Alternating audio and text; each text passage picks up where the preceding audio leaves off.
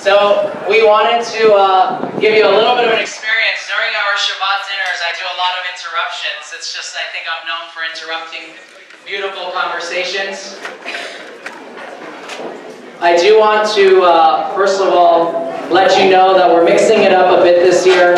I feel like throughout the year we've been very mixed up. We have COVID's over, it's not over.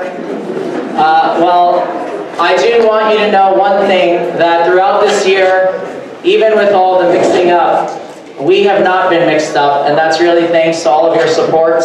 So thank you very much. I feel like in a raging sea, we've had the very calm waters.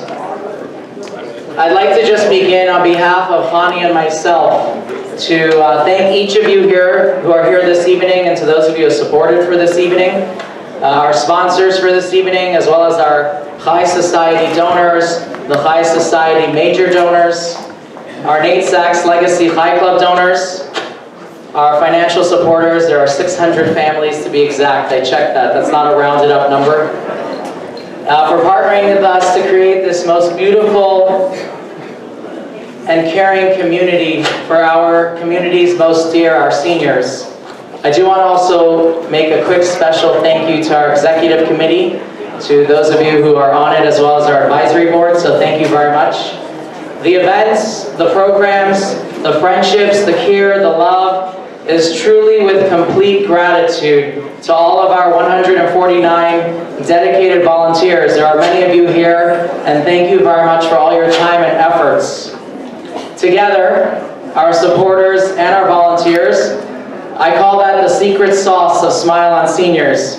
And I know that Hani and I are most grateful, but as well, every single one of those who benefit from our programs and events are most grateful as well.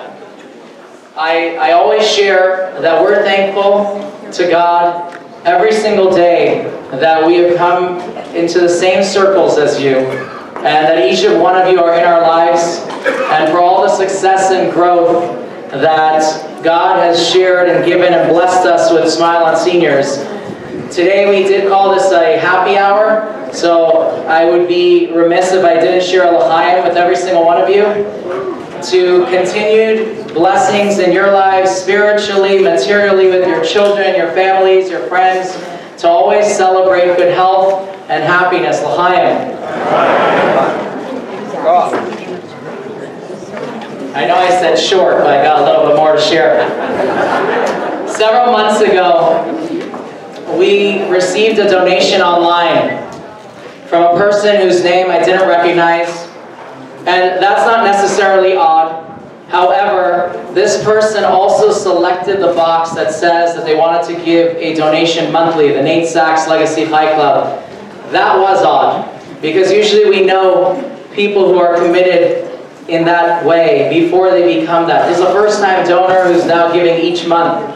So I called him up. His name is Michael, and I called him to thank him. I also called him, I wanted to get to know him, to understand why he's donating monthly and committed in such a way on a first time. And so I'd like to share this evening, briefly, in my own words, what Michael shared with me. So during COVID, I went to one of the kosher pizza stores. There's only two, for those of you who know. And the box that I received said on top, it had a hashtag, it said, "This pizza box wants you to call your grandma." And Michael told me, he said, "I follow you on social media. I know exactly what you do." I thought I'm going to meet him and share what we do. He says, "I know what you do. This is exactly what we do. We care about grandma and grandpa. We care about others as well, of course. And our volunteers are very good at it. And I want to share that you are all good at this because you've partnered with us and joined with us in this mission, so thank you." Our programs and events that we do meet seniors and older adults wherever they are. That's in their homes, in our center, on the phone, or even on Zoom. In fact, this evening we have tonight, I don't know where Adele Northrup is here, in the center, but Adele is from Atlanta. She does not live in Phoenix, and the only reason why she is connected to us is through our Zooms, thanks to Izzy Lifshitz, who does our, so on our last movie discussion group, Izzy's right behind me, they mentioned that there's a fundraiser coming up. She says, oh, when? I want to be there. And she got on a plane. She's here with us this evening, so thank you, Adele. So just to share some of our offerings, I quickly took a quick count. We have 31 unique programs that we offer throughout the year. But in events-wise, it's over 70 events. Just from one-on-one friendly visits to Shabbat dinners, monthly lunches, Thanksgiving dinner, which is coming up, movie discussion groups, thank you, Izzy, sip and schmooze with Connie, discussions with the Rabbi, Super Bowl parties, cooking demonstrations with Benita, holiday events, tech tutors, and I do know that I'm missing a few, but I'm just going to share one other one that we rolled out last year, and God willing, the next couple of weeks we'll truly roll it out. That is JAMA, Jewish Active Mature Adults. It's not the Journal for Medicine, whatever. I know a couple of you have called me out on that. We're just using the acronym, but it's Jewish Active Mature Adults. And what I realize is that every single one of you here, you too care about grandma. So here's one of the stories that I always like to share. It's made an indelible impression upon me. Many years ago, there is a community, I say many years ago, when I first started, it's 13 years. So when I first started, we were going to a retirement community. It's called Chris Ridge. It's been Brookdale, it's been a lot of names. Right now it's called the Palazzo. And this is one of the communities that we visit. We visit over 50 communities in the valley. And we're looking to always grow and visit some more. So a woman comes over to me, it's around Purim, it's around the holiday of Purim, and she asks me this question. She says, Rabbi, why was Esther, who is Jewish, allowed to marry Ahasuerus who wasn't? And so I give her an answer. I'm not doing a lesson here, so we're going to keep it short. I give her an answer, and she tells me, thank you. She said that this question she had asked in Hebrew school as a kid. And the rabbi slapped her across the face. And she said that was the end of her Judaism. She didn't teach it to her children. She was never involved in anything Jewish because of that.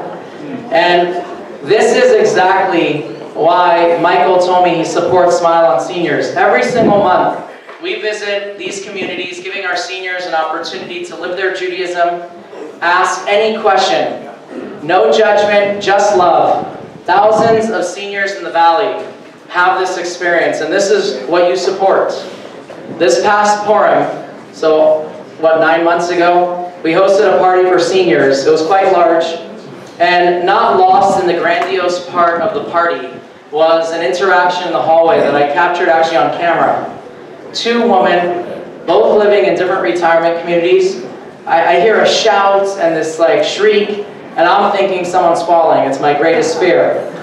And it's two women just hugging. One lives in the Palazzo, in the Manor, and the other one lives in Maravilla. They were friends many years before. They haven't seen each other in years.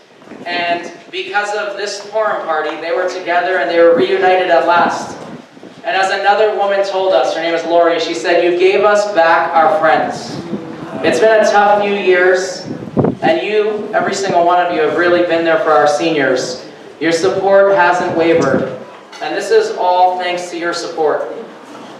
I do want to end on, it's not always happy things. Our volunteers become friends with our seniors. It's a community, it's family, and when they are in pain, we are hurting too, and it's not always easy.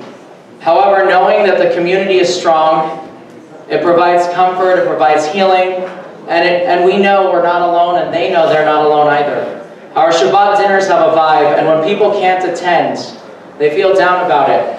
A senior who attends our events recently was diagnosed with cancer, and the first person she called was Chani. She cried. She told Chani that she's going to miss the SOS events, the friendships that she has because of them, because her chemo treatments are going to keep her away from crowds. Knowing how difficult this isolation is, we actually have a volunteer group within our volunteer group that is called Soaring Spirits. And we call up Pinky, who leads that, and we activated these volunteers to make sure to check in on her, call her if she's up for a visit. I know that Pinky's even picking her up from a chemo treatment this coming week. And this is why Michael said he supports Smile on Seniors. And this is why he committed not once, but every single month last Friday, knowing how much this woman misses our Shabbat dinners, I drove to her home with a Shabbat in a box, as I call it. It had challah, soup, matzah balls, dessert, and more. She opened up her door and she couldn't speak. She had tears in her eyes. She didn't just have Shabbat dinner. She had the love of each and every single one of you. And thanks to your continued support and care, her house that Shabbat was full of guests. So thank you.